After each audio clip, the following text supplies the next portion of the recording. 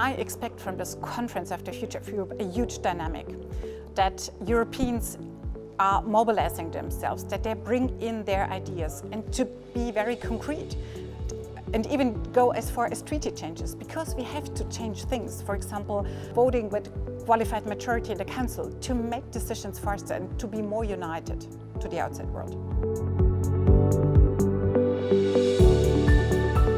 Berliners will bring a wish for freedom and democracy. Berlin was separated by a wall for decades. So they wish for more freedom, for more rule of law, for more democracy. So I could expect that they would bring on the table to elect the Commission President by the European Parliament, by the directly elected representatives of the people.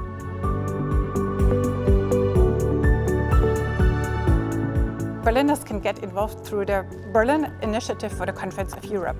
It's a platform which has been created by academia, politicians, administration, the Senate, but also NGOs, schools, sportsmen, everybody is on board. So please jump in, get information and get connected over our Berlin Initiative for the Conference of Europe.